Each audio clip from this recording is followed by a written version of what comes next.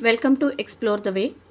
In today's video, I am going to design half subtractor using pass transistor logic.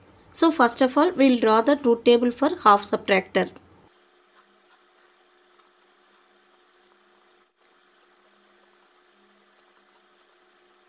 This is the truth table for half subtractor.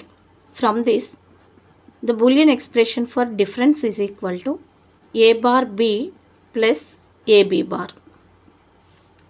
Similarly, for borrow, which is equal to A bar B. These are the Boolean expressions for half subtractor.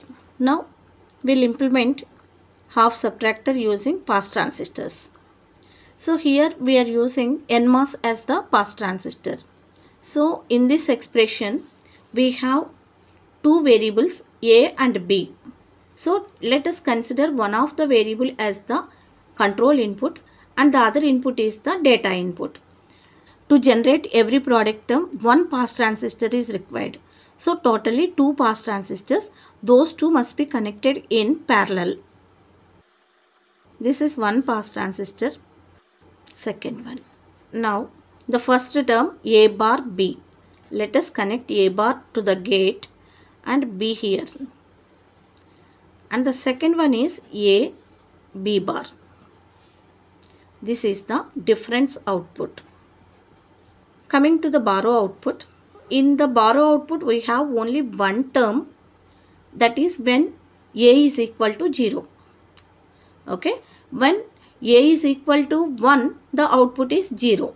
The borrow expression consists of only one term that contains only A bar. Without violating the expression, we can write like this: A bar B plus A dot 0.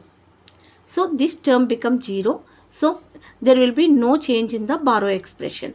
So we can write like this. This is the borrow expression. This is the half subtractor using pass transistor logic.